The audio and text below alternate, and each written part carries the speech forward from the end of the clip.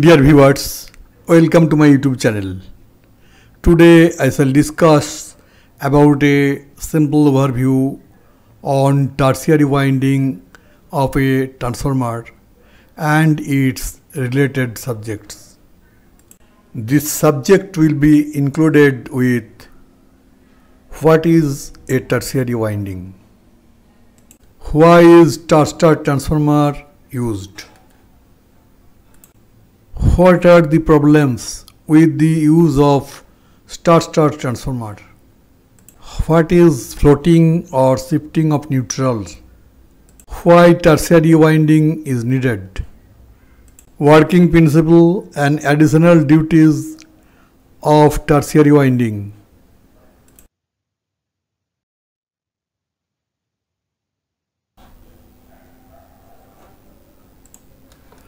In delta-delta, delta-star and star-delta transformers, all voltages are balanced and there is no floating of neutral.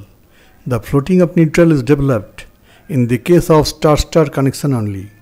The transformers are sometimes constructed with three windings. The main windings are connected to form star-star connection, and the third winding, known as tertiary winding, is used to make a closed delta connection to stabilize the neutrals of both primary and secondary circuits. The tertiary also carries the third harmonic current.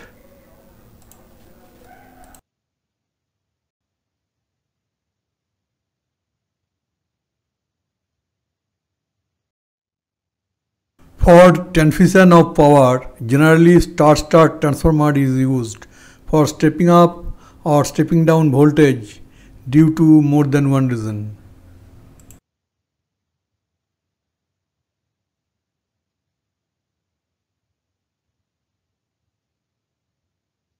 In star, the transition line conductors and windings of transformer of each phase are to carry 57.7% of the line voltage, as in star phase voltage is equal to line voltage by root 3.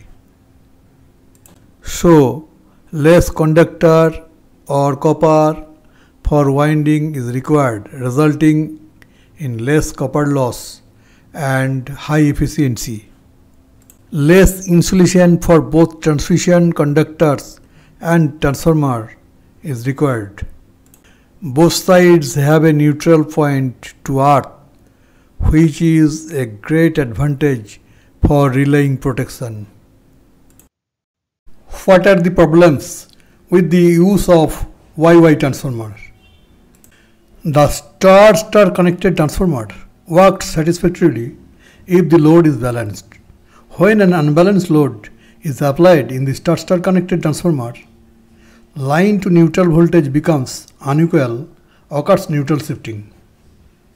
When line to earth or line to line fault occur on the primary or secondary winding, a considerable unbalance in phase voltage occurs. Unbalanced loads involves current flow through the secondary neutral. The zero sequence impedance of the transformer will produce zero sequence voltage drop when such current flows. If there is no path for zero sequence current to flow, the generated flux in the core will be non-sinusoidal. Then output voltage will be distorted with harmonics. The zero sequence voltage drop will raise the neutral voltage with respect to ground from its normal value of 0. What is floating or shifting of neutral? In two winding star-star connected transformer, floating or shifting of neutral problem occurs due to unbalanced loading and single phase to ground fault.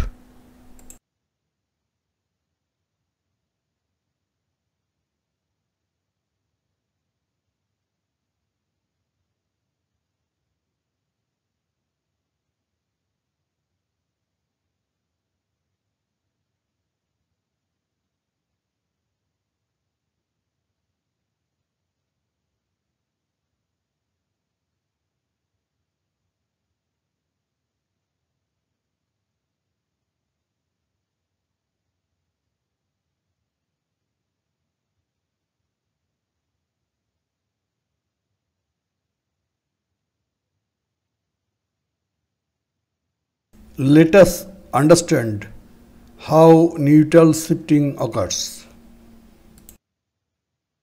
A load is placed between B phase secondary and neutral. Now the load is being supplied by B phase primary. The primary winding B cannot supply the required power because it is in series with primary winding A and C, whose secondary winding is open circuited, is to be assumed. The primary winding A and C act as high impedance, therefore primary winding B supplies alone a little current from the line. Therefore, secondary winding B cannot supply required power to the load. As the load resistance between secondary winding B and the neutral is very low, it acts as short circuit and very little current flow through it. This is happened due to decrease of secondary voltage VBN and increase of other two phase voltage causes neutral shifting. The primary phase voltage VBN reduces to 0, whereas primary phase voltage VAN and VBN increases nearly full primary line voltage. This is known as neutral shifting. Again, single line to ground faults can create neutral shift to a very high degree. Even if the secondary neutral is grounded, a high zero sequence impedance of the system or of the transformer can create this neutral shift.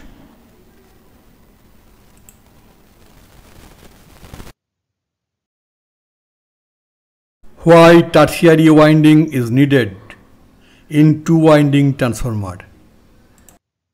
Primary winding, secondary winding, tertiary winding. The problem of floating of neutral is eliminated by using additional closed delta tertiary winding. The considerable unbalanced in phase voltage is compensated by circulating currents flowing through the closed delta tertiary winding. A delta connected stabilizing tertiary winding provides a path for circulation of third harmonics current by electromagnetic induction.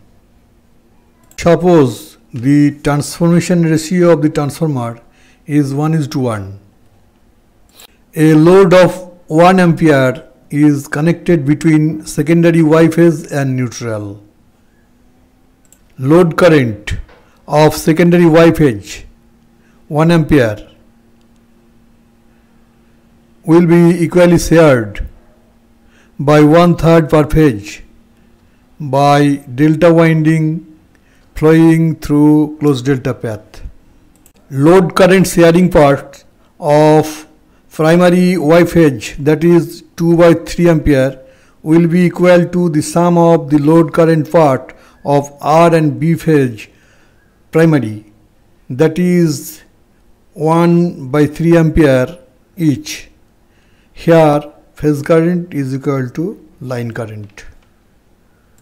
A delta connected tertiary winding acts as a bridge that converts line to neutral current at the secondary into line currents in primary. The ratio of current division between primary and tertiary is based on the interwinding impedances in most cases.